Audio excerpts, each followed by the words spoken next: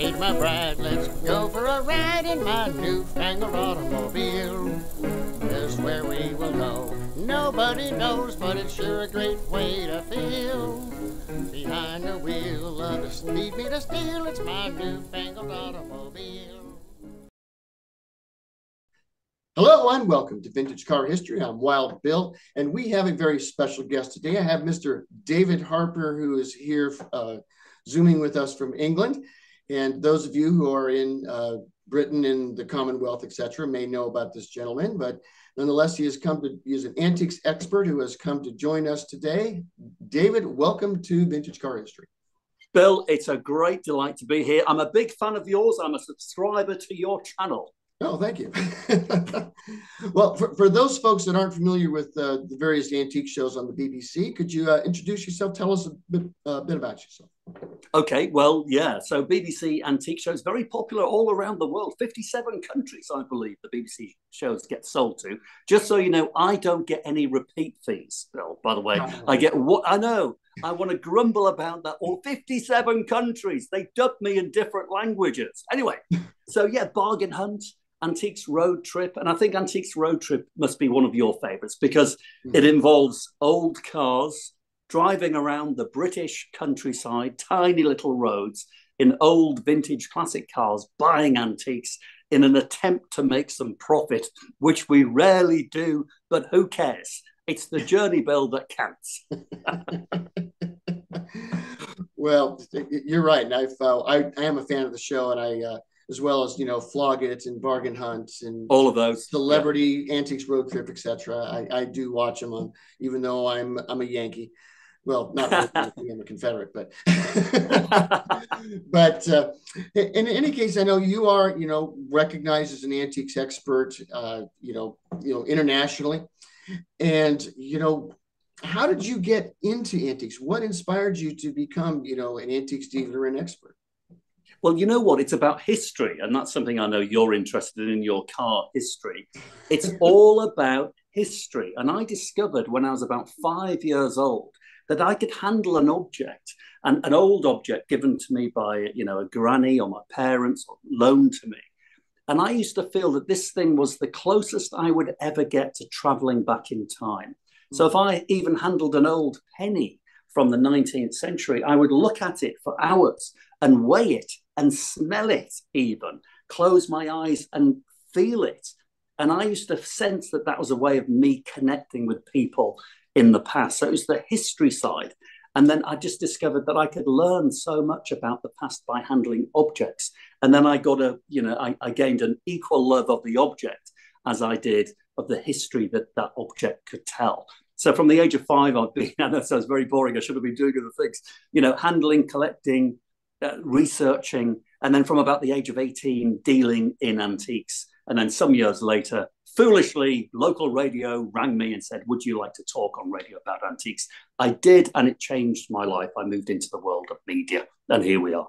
And here you are. Now you're, a BBC antique sensation. And I'm on your show. And I know, I mean, it's like, why would you be here?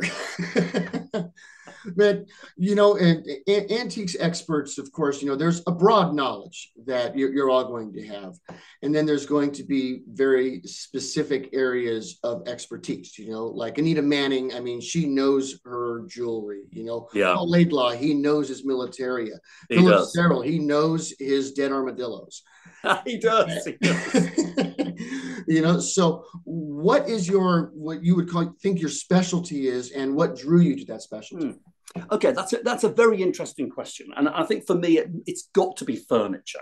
That was my first love as an 18-year-old dealer. I bought and sold antique furniture from a specific period, and it's the Georgian period, 1714 to 1830, a period that very much encompasses America. I have lots of connections with America, lots of family then. I've lived for some short periods of time in Florida. So America and Britain, Georgian furniture.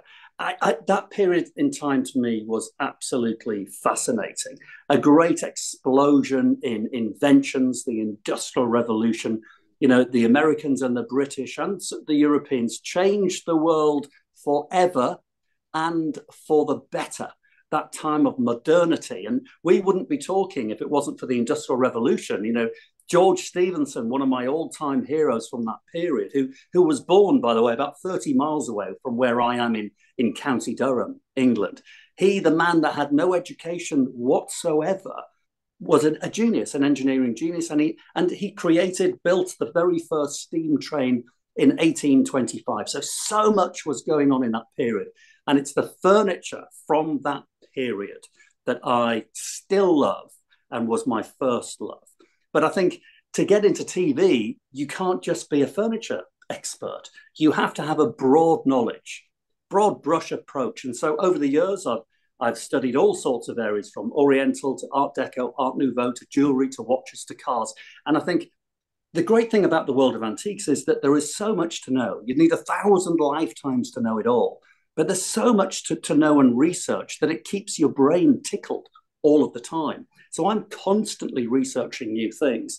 And luckily, that all that information that somehow amassed inside my head, you can go onto a TV show and talk about something. You know, if you go into a TV show, BBC, and you're filming and they introduce you to something on camera, you've got to come up with something, Bill, immediately. You've got to tell the viewer, what is that thing? There's no prior preparation. You've got to do it. And so you kind of tap into all sorts of, you know, past research. And if you don't know it, Bill, what do? You make it up. Ah, yes. I've been getting away with it for 20 years. Well, hey, you've been doing a good job of it. And I'll tell you what you said about the Georgian period and its importance. I mean, you're right. I mean, I'm a seriously history guy myself. Yeah.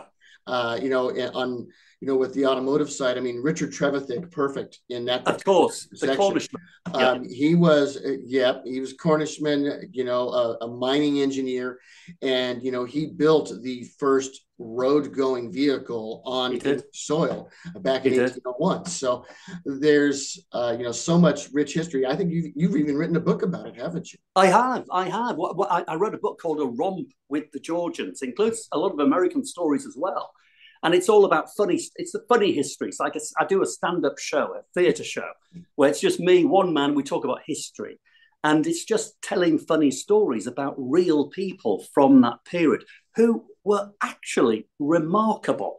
I mean, we wouldn't have cars. We wouldn't have, a much longer lifespan. We wouldn't have modernity. We wouldn't have democracy if it wasn't for these people who literally fought and died for it during that period of time. So, yeah, I'm a big flag waver for the Georgians, British and Americans, who literally changed the world for the better.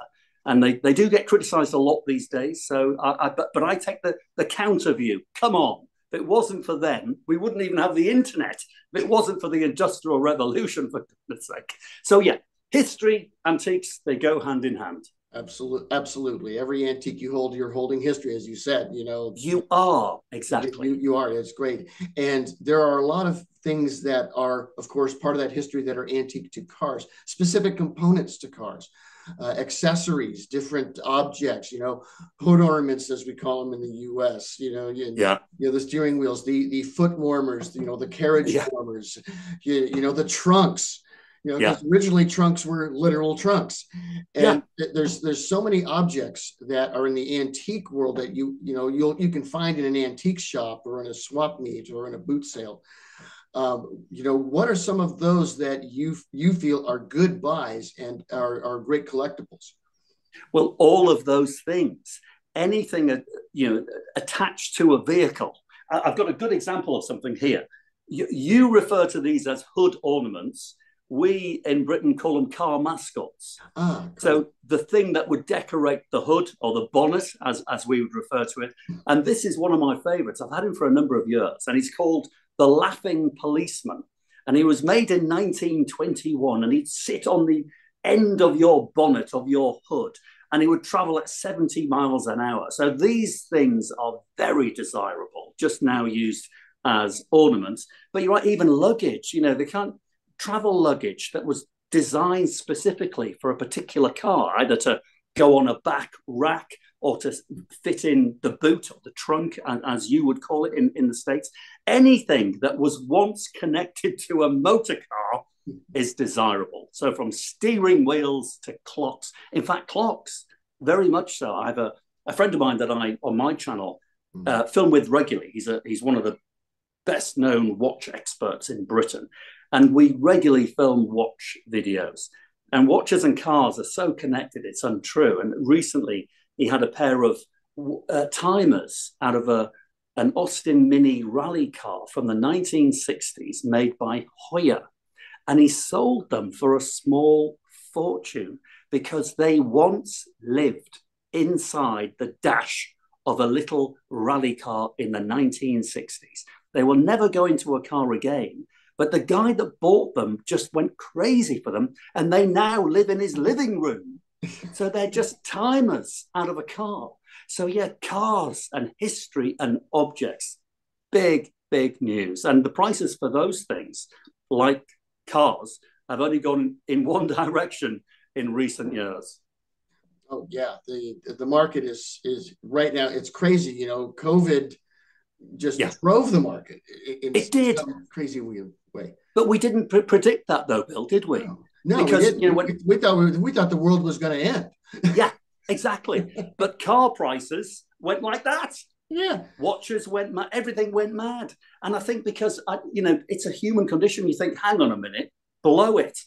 The world's coming to an end. I've got some money in the bank. I'm going to go and buy myself a Mustang. If I'm going to go, I'm going to go in style. And I think that's what happened. Yeah, or if I can't go to work, if I can't interact with people, let me get something I can do at home. Exactly.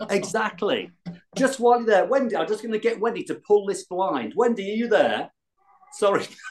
Sorry for people who are watching. I know I look like I'm absolutely illuminated here. Would you mind terribly pulling that blind down? Yes. I mean, it's obviously depths of winter here, but we're the sun is so low, it's going to be getting dark shortly. That's it. Thanks, Wen. Brilliant. Am I too dark now, Bill, or am I okay? Oh, no, you're fine. Brilliant. Can you turn that light on, Wen? Glamorous assistant. Thank you. The glamorous assistant. You've seen her on the show, on my channel. Oh, yeah. The making it, getting it right show. Getting it right. Yes. Getting it right. Yeah, I love that show. And I like that you can interact with the audience. Yeah. They can even be selected to win a copy of your book. They can, if they're lucky. Yeah. Okay. If they're not lucky, I'll put a link. They get a signed one. So you can buy it. But let's go to an antiques road trip because, you mentioned there's a lot of different antique cars that you drive, a classic car. Yeah. You guys don't get, pre-World War I, No. Okay, because that could be a little scary, but you've driven a lot of them. So my question is, out of all the different cars you've driven on antique road trip, what car is the favorite that you've driven? Wow. That's a very interesting question and an unusual answer, you might think, because I've had all sorts of cars, Bentleys, Rolls Royces, Porsche 911s, Jaguars. I love all of these models, and I've driven them all on the Antiques road trip over 12 years, everything from a Lamborghini Miura to a Rolls Royce Corniche convertible. But my favorite car of all time on that show is something that I never would have predicted, and it was a 1979 Aston Martin Lagonda. Do you remember the big wedge, the big lump of monstrosity? Yes. Yeah. It was just written off by the trade for years. You could buy them for buttons. They were just not rated. And when I got this car in Scotland, I don't know if you've been to Scotland, but the roads in Scotland are even smaller than the roads in England generally. And these old coaching roads, I was driving through the Highlands of Scotland in this big Aston Martin wedge lump of a thing. But I promise you, it was like driving a magic carpet. It was marvelous. I loved it. So I surprised myself. Aston Martin Lagonda. It was a whole new world. It is. It's true. Yeah, I've never driven one of those myself. Highly recommend. You don't get a whole lot of those out in the U.S. as it is. I don't think you do. And they're very rare here as well, I've got to say. Okay. But when it comes to, a classic car, I know you're not into, the real old, brass era cars, but if you could, money's no object. Right. You could own any automobile, any era, no cash. It's, grandfather above is writing the check. What car would you own? Okay. I think without hesitation, and I've had them more kind of modern version of it. So a few years ago, I owned a Bentley Azure. You have them there, same model. It's the big Bentley Continental two-door with the roof chopped off, so the convertible version. And it wasn't a fortune. I made some money on it, actually. I drove it for a year or so. I had some repair bills, but even taking them into account, I made money. But the 1960s version of that, which is the Bentley S3 Continental, say a 1963 convertible. I mean, it's like a big old convertible bus. These things are enormous, but for me, so characterful. And that would be my dream vehicle. And I think I'd probably need a couple of £100,000 to buy one. No, so I doubt to get one. Bob's going to pay for it. Help me, please. So yeah, big old Bentley. Oh, beautiful. And, there's a lot of the people that watch, my channel as well as watch your channels, because you have several you're building some YouTube channels, etc. Yeah. What advice would you give to anyone that wants to purchase either a classic car or an antique? What do you think is the right way to approach it? Okay, I think buying a classic car is very much like buying a watch or a painting or a piece of furniture that you're going to live with. So you've got to buy what you love, not what you think you're going to make money on. I think when people try and make money out of these things, they often fail. So buy what you love. And you'll probably agree with this. Most people that buy their first classic car, they generally buy something from childhood. Either something that when they were 17, 18, they couldn't possibly afford, now they can, or something that they remember, driving around with mum and dad and passing on the road and it just being like this exotic thing. So they often buy a little bit of childhood memory. And I think that is a great idea. So if you want to buy a classic car, think back in your head, go back in time. What did you long for when you were a kid? What posters were on your wall? Buy that. Buy a little bit of your past, and it will give you double pleasure. Absolutely. Well, those were the questions that I had for you. Okay. However, I'm certain you probably have some comments you'd like to make, so take it away. Okay. Well, I think your channel's great. I love it because my understanding of cars, and I come from a family of real petrol heads. We all have lots of vintage and classic, well, what we call vintage classic cars, post-war, post-1945. Mm-hmm. I don't have a great understanding of pre-45 and the early days of motoring.